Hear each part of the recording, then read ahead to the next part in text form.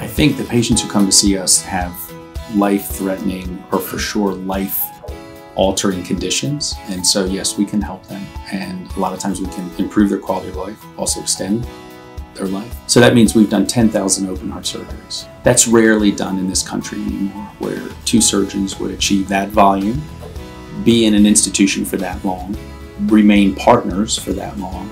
And so in that sense too, it really does speak to what's been built here and what we've been able to accomplish over a long period of time. And I think that means that we've hopefully helped quite a few people, maybe have a longer life or a better life. It's satisfying to know, because that is a lot of work. That's what we're here for, is try to help other people out in our lives and make our lives better, but also hopefully make other people's lives better by what we do.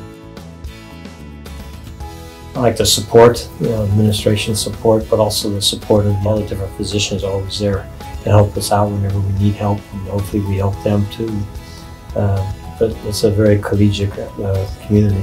Also, nursing staff in the operating room and the ICUs are very helpful on our side and help us out. And the techs in the operating room are incredible. And we've got a lot of people that have been working with us for many, many years.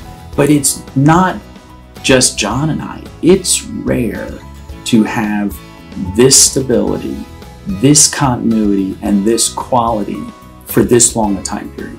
What we do is physically hard. A lot of people don't get to where we are at our age and still be as active and doing the volume that we're doing. But we couldn't have done that without CoxHealth. We couldn't have done that without this hospital, this system, the people we work with, and the patients appreciating what we do and trusting us. So it's a rare accomplishment that speaks volumes at a lot of different levels.